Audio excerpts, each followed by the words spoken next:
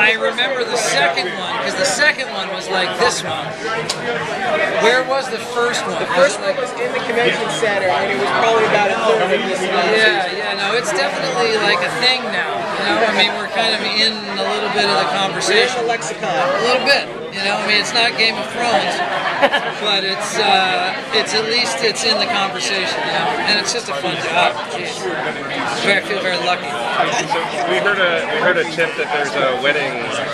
You know, they throw the wedding thing out there, and you know, I don't think it's like misdirection, but I think that it's really going to be about getting to the wedding is going to be the thing, as opposed to the wedding itself. I mean, the wedding itself, if there even is one, honestly, who knows?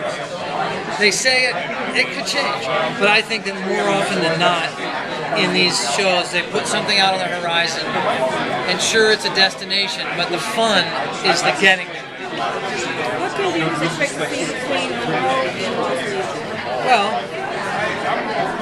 the challenges on the way to the possible living together-ish, maybe kind of finding a way to make it the next step-ish. Silas, hi. I'm Kristen Flip Direct, and I'm a huge fan. I love your makeup. I wanted to ask you, since you turn a lot more with the inner crowd that you make, and both of you actually do. You turn a lot. I want to ask you about how long does it take?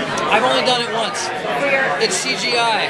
It's all CGI? Almost. Okay. There are times when I have a photo double, and they call it a creature double, and then I have a stunt double.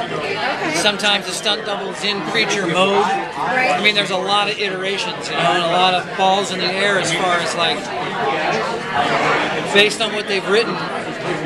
Sometimes there's a stunt double and a creature double, so there'd be like a double that's not in creature mode and a double who is morphed.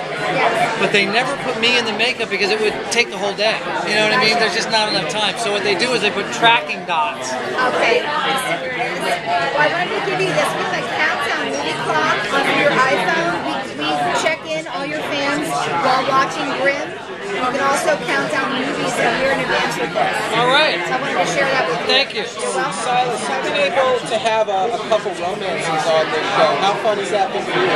Now, you know, you have a more stable relationship with Eternal. Has that been fun for you as an actor? Yeah, it's totally, you know, it's always fun to play different sides, you know? I mean, there's the side of, I play a lot of, you know, confused, angry people, and it's really nice to get to play kind of a confused, friendly person.